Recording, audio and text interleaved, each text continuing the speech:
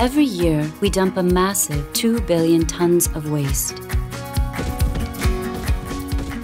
This is the equivalent of 12.5 million blue whales. Fortunately, we can recycle many things. In this way, used objects can be transformed into new ones.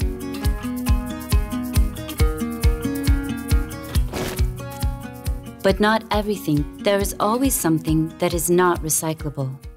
This is called residual waste. Landfill sites, which are still a common way of disposing residual waste, are extremely harmful. Even at controlled landfill sites, there is still a risk of groundwater contamination. 30 to 60% of toxic gases are released into the atmosphere. A sensible alternative are waste-to-energy plants where the waste is burned at high temperature. 24 hours a day, 7 days a week, they generate useful energy, which is converted into electricity and heat. Metals are recovered and recycled. Pollutants, which are mainly released during combustion, are effectively removed by flue gas cleaning systems. Emissions from the stack are well below stringent environmental limits, even lower than many industrial plants.